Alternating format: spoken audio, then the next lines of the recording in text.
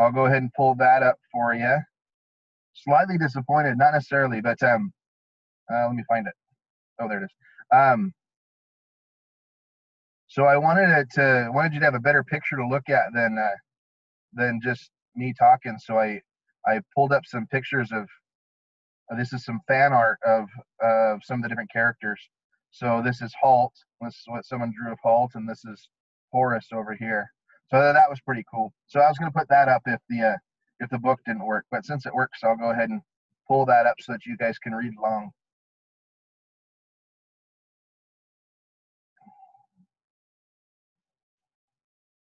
Okay, so Will was able to make it back to Castle Arland and Castle Redmont, excuse me, and he was able to get Baron Harold and Sir Rodney, and they're going to try to meet at the ruins of Gorlin. I wonder where I've heard that name before. And hopefully they're going to meet up with Halt there, and then they'll track down the Calcara. So here we go.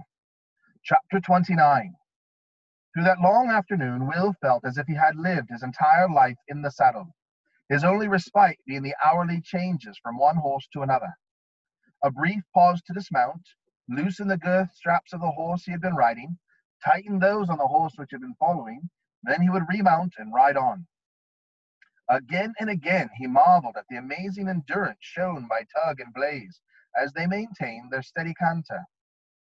He even had to rein them in a little, to keep pace with the battle horses ridden by the two knights.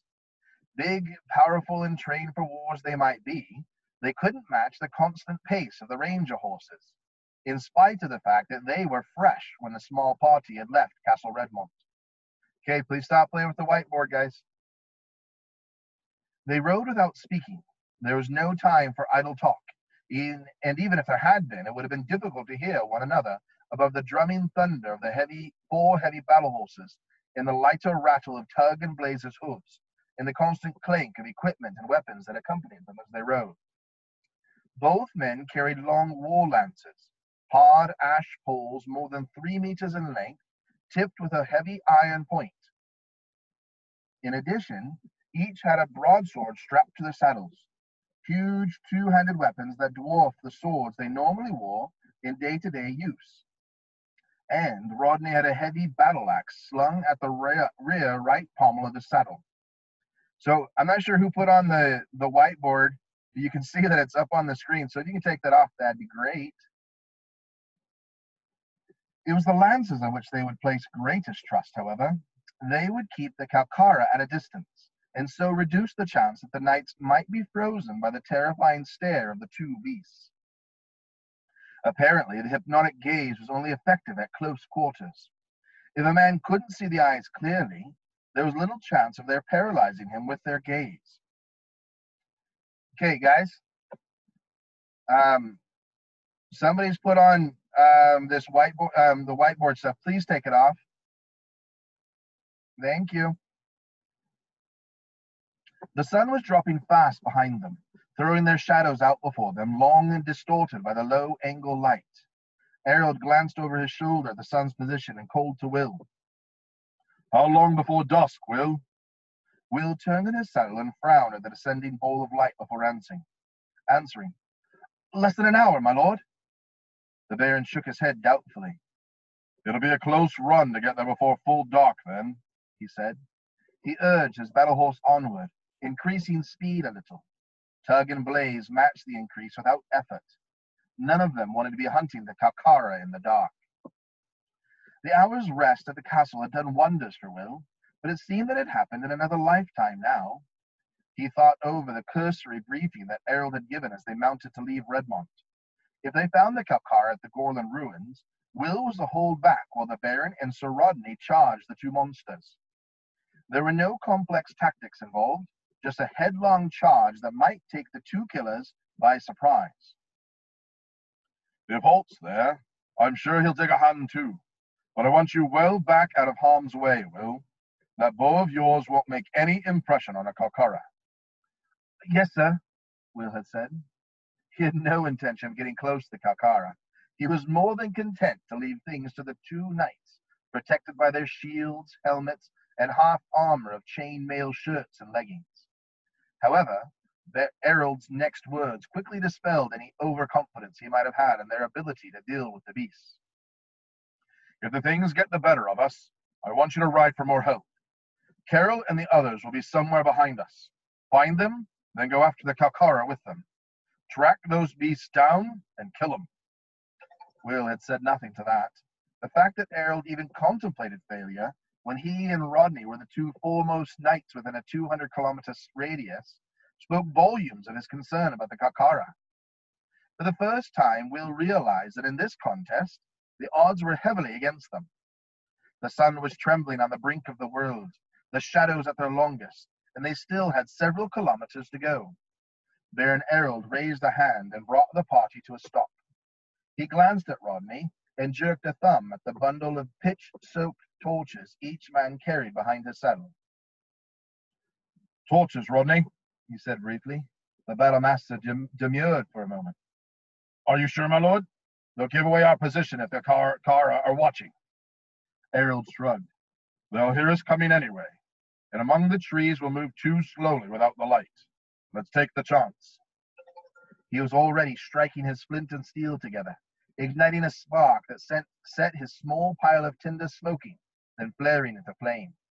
He held the torch in the flame, and the thick, sticky pine pitch with which it was impregnated suddenly caught and burst into yellow flame. Rodney leaned toward him with another torch and lit it in the Baron's flame. Then, holding the torches high, their lances held in place by the leather thongs looped around their right wrists, they resumed their gallop, thundering into the darkness beneath the trees as they finally left the broad road they had been following since noon. It was another 10 minutes before they heard the screaming. It was an unearthly sound that twisted the stomach into knots of fear and turned the blood cold. Involuntarily, the Baron and Sir Rodney reined in as they heard it. The horses plunged wildly against the reins. It came from straight ahead of them and rose and fell until the night air quaked with the horror of it. Good God in heaven, the Baron exclaimed. What is that? His face was ashen as the hellish sound soared through the night toward them, to be answered immediately by another, identical howl. But Will had heard the terrible noise before. He felt the blood leave his face now as he realized his fears were being proven correct. It's the Kakara, he said. They're hunting. And he knew there was only one person out there that they could be after. They had turned back and were hunting Holt. Look, my lord, Rodney said, pointing to the rapidly darkening night sky. Through a break in the tree cover they saw it, a sudden flare of light reflected in the sky, evidence of a fire in the near distance. That's Holt, the Baron said. Bound to be, and he'll need help. He rammed his spurs into the tired battle horse's flanks, urging the beast forward into a lumbering gallop, the torch in his hand screaming flame and sparks behind him as Sir Rodney and Will galloped in his tracks. It was an eerie sensation, following those flaming, spitting torches through the trees, their elongated tongues of flame blowing back behind the two riders, casting weird and terrifying shadows among the trees, while ahead of them, the glow of the large fire, presumably lit by Holt, grew stronger and nearer with each stride. They broke out of the trees with virtually no warning, and before them was a scene from nightmares. There was a short space of open grass, then the ground beyond was a litter of tumbled rocks and boulders. Giant pieces of masonry, still held together by mortar, lay scattered on their sides and edges, sometimes half buried in the soft grassy earth. The ruined walls of Castle Gorlan surrounded the scene on three sides, nowhere rising to more than 5 meters in height, destroyed and cast down by a vengeful kingdom after Morgorath had been driven out of his keep and back into the mountains of rain and night. The resulting chaos of rocks and sections of tumbled wall was like the playground of a giant child, scattered in all directions, piled carelessly on top of one another, leaving virtually no clear ground at all. The whole scene was illuminated by the leaping, twisting flames of a bonfire some 40 meters in front of them, and beside it, a horrific figure crouched, screaming hatred and fury, plucking uselessly at the mortal wound in its chest that had finally brought it down. Over 2.5 meters tall, with shaggy, matted, scale-like hair covering its entire body, the Calcara had long, talon-clad arms that reached to beneath its knees. Relatively short, powerful hind legs gave it the ability to cover the ground at a deceptive speed in a series of leaps and bounds. All of this the three riders took in as they emerged from the trees.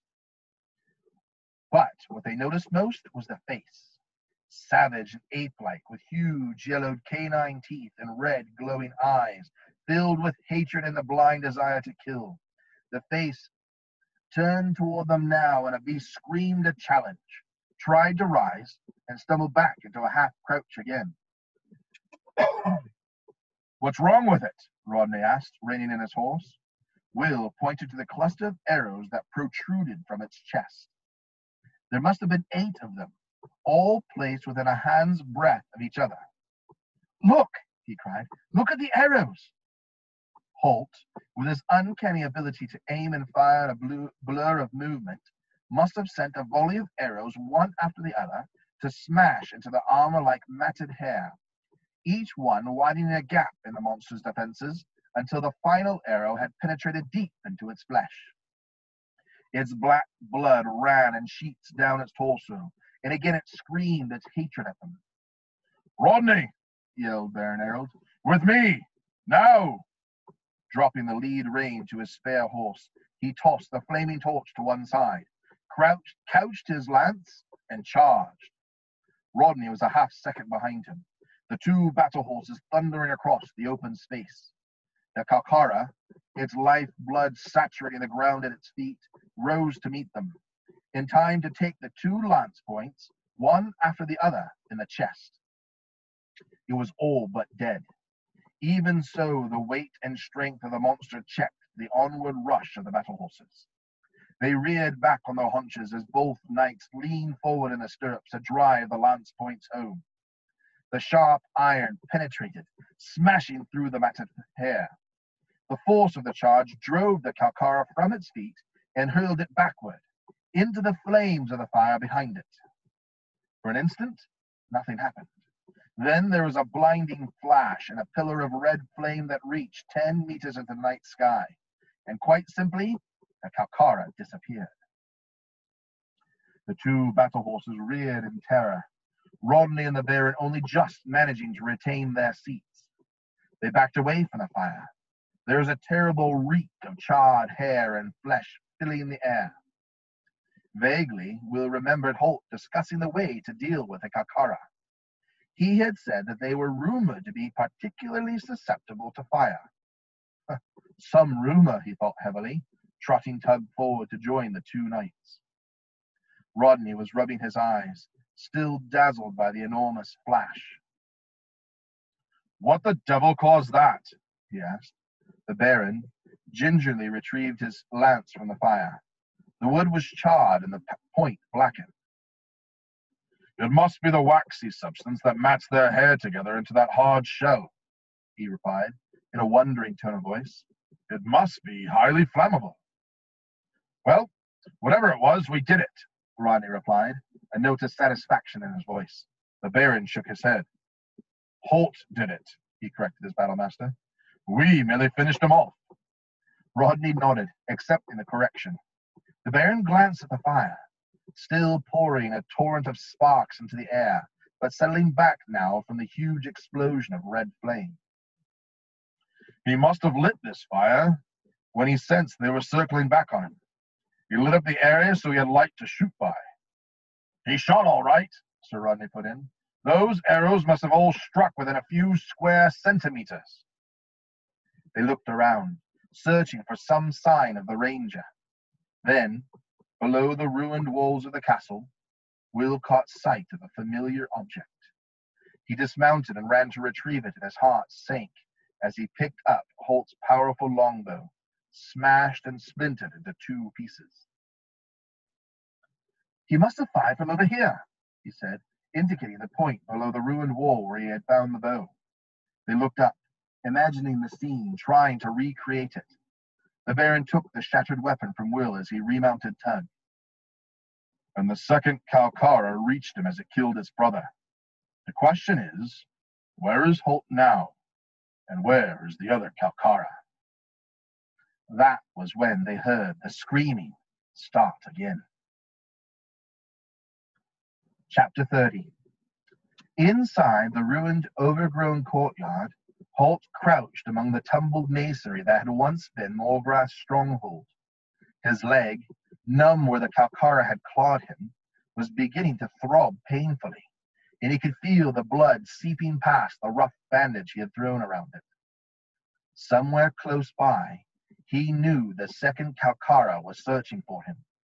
He heard its shuffling movements from time to time, and once even its rasping breath as it moved close to his hiding place between two fallen sections of wall. It was only a matter of time before it found him, he knew, and when that happened, he was finished. He was wounded and unarmed. His bow was gone, smashed in that first terrifying charge when he had fired arrow after arrow into the first of the two monsters. He knew the power of his bow and the penetrative qualities of his razor-sharp, heavy arrowheads. He couldn't believe that the monster had continued to absorb that hail of arrows and still come on, seemingly undaunted. By the time it faltered, it was already too late for Holt to turn his attention to its companion. The second Calcara was almost upon him, its massive taloned paw smashing the bow from his grasp, so that he barely had time to scramble for safety and onto the ruined wall. As it clawed its way after him, he had drawn his sax knife and tried to strike at the terrible head. But the beast had been too fast for him, and the heavy knife merely glanced off one of its armored forearms.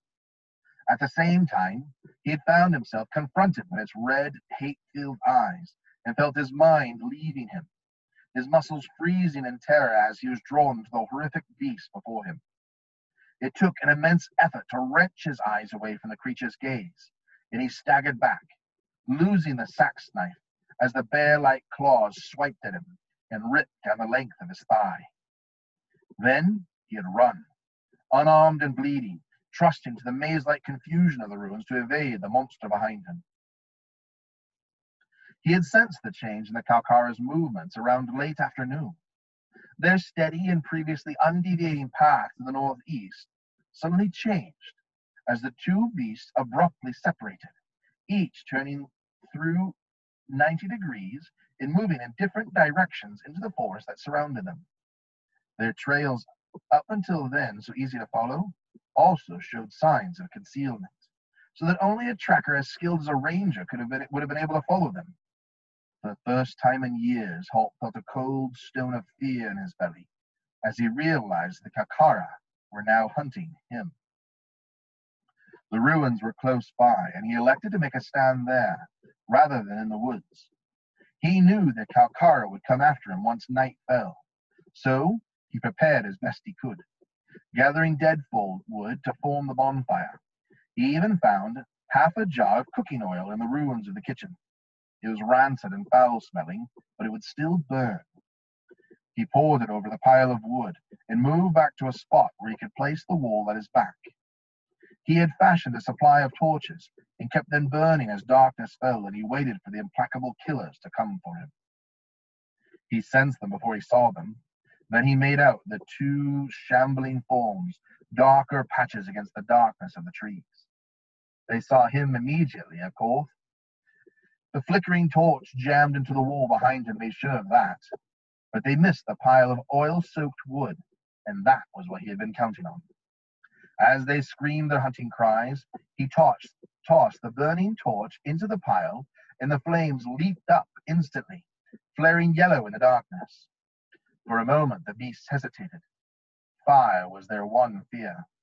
But they saw the ranger was nowhere near the flames, and they came on, straight into the hail of arrows that Holt had met them with. If they'd had another 100 meters to cover, he might have managed to stop them both. He still had over a dozen arrows in his quiver, but time and distance were against him, and he had barely escaped with his life. Now he huddled beneath two pieces of masonry, that formed an A-shaped refuge, hidden in a shallow indentation in the ground, his cloak concealing him, as it had for years. His only hope now was that Will would arrive with Errol and Rodney. If he could evade the creature until help came, he might have a chance.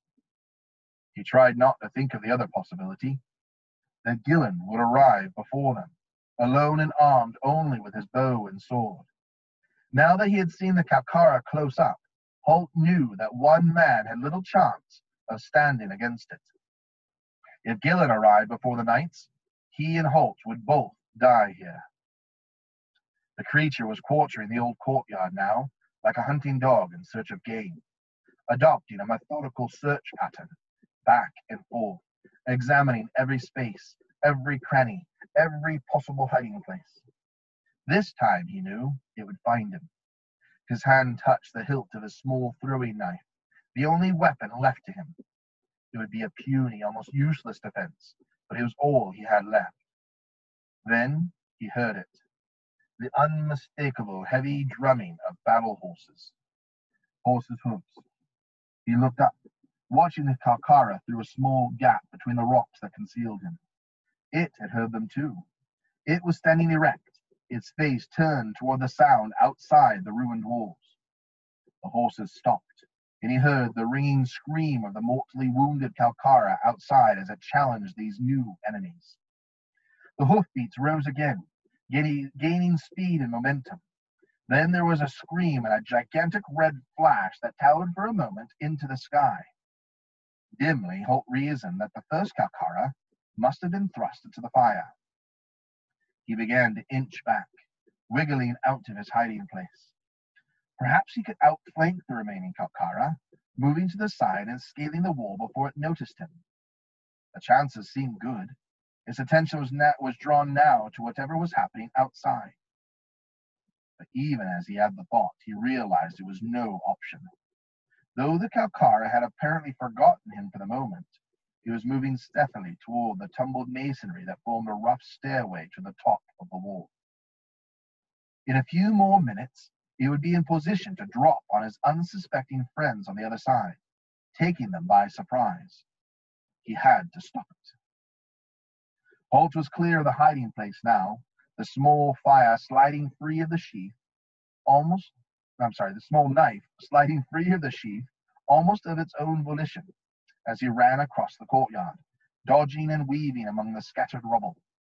The Kalkara before him heard him before he had gone half a dozen paces, and it turned back on him, terrifying in its silence as it loped, ape-like, to cut off before he could warn his friends.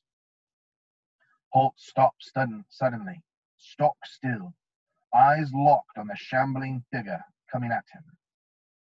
In another few meters, its hypnotic gaze would seize control of his mind. He felt the irresistible urge to look into those red eyes growing stronger. Then he closed his own eyes, his brow furrowed in fierce concentration, and brought his knife hand up, back and forward in one smooth, instinctive memory throw, seeing the target moving in his mind's eye, mentally aligning the throw and the spin of the knife to the point in space where knife and target would arrive simultaneously. Only a ranger could have made that throw, and only one of a handful of them.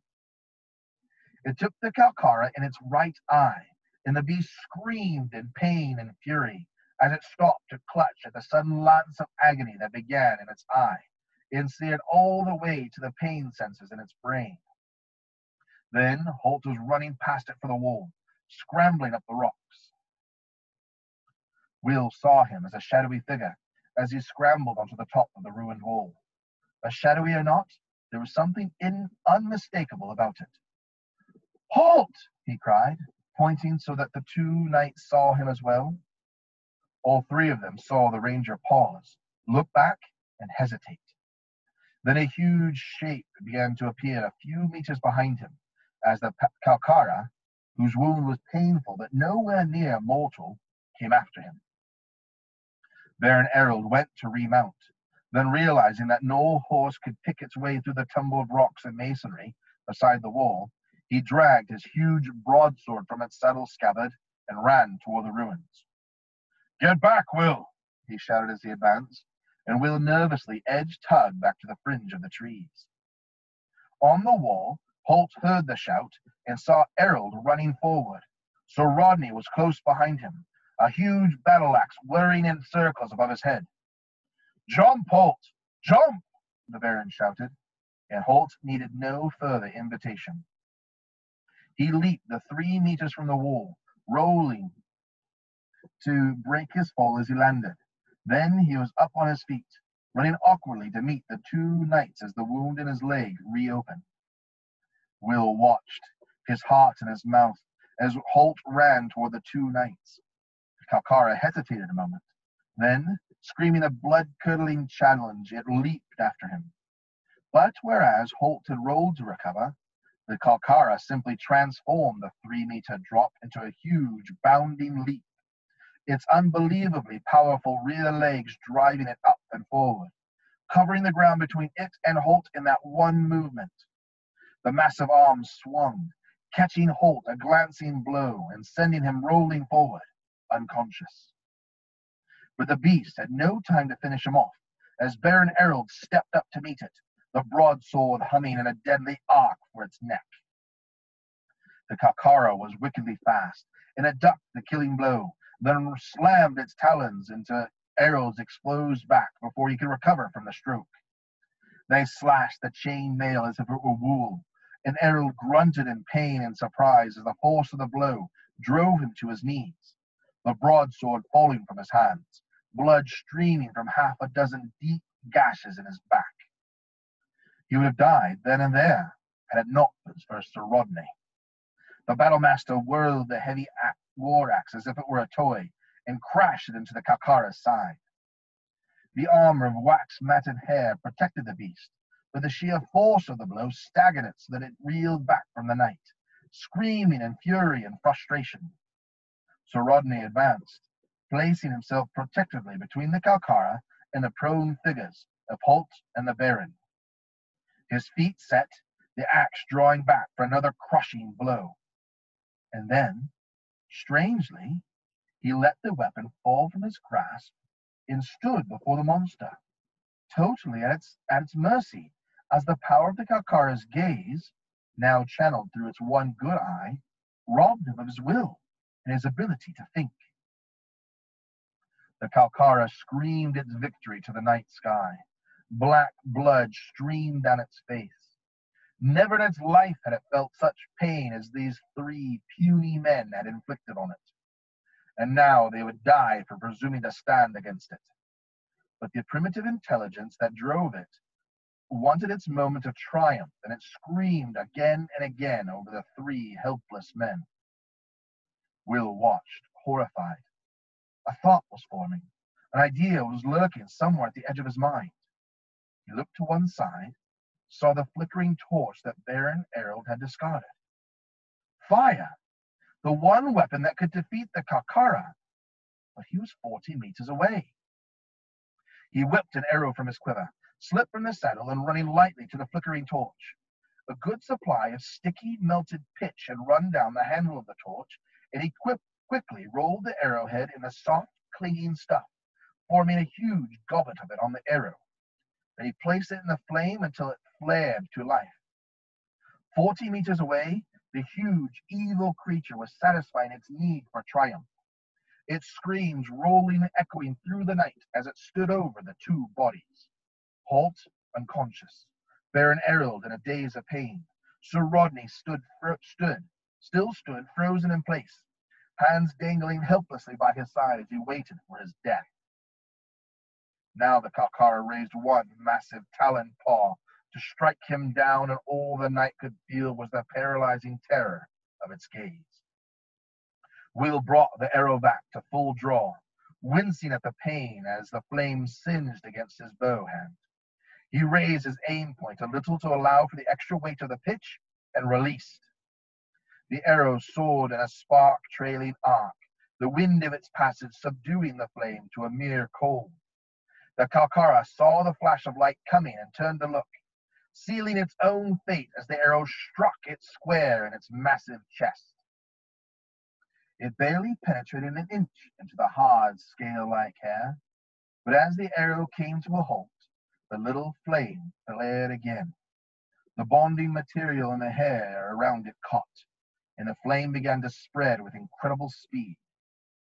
Now the Calcara's screams had terror in them as it felt a touch of fire, the one thing in life it feared. The monster beat at the flames on its chest with its paws, but that served only to spread the fire to its arms. There was a sudden rush of red flame, and in seconds the Calcara was engulfed, burning from head to toe, rushing blindly in circles in a vain attempt to escape. The screams were non-stop, piercing, reaching higher and higher into a scale of agony that the mind could barely comprehend, as the rush of flames grew fiercer with each second. And then the screaming stopped, and the creature was dead.